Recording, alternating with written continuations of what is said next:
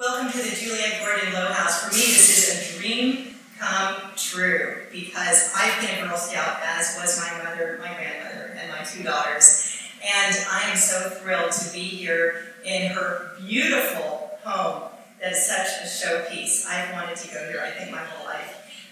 But I'm really especially happy to add this to the Author Adventures website because it is a literary landmark in that if it were not for Juliette Gordon-Low, we would not have the Girl Scout Handbook, which is a seminal piece of literature in the U.S. and all around the world in teaching girls life skills in every arena of life. So it's very exciting to be here and sort of get inside the mind and the life of Juliette Gordon-Low. And with me today is the curator, Cheryl Lang, the true expert. So I'm going to turn it over to Cheryl and let her tell you a little bit about the home.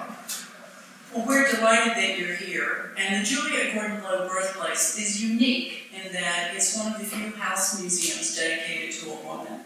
But more than just being a memorial to someone who's long dead, it's a place where girls can come to be inspired, to be girls of courage, confidence, and character who truly make the world a better place. And this exhibit that we're in today is also unique.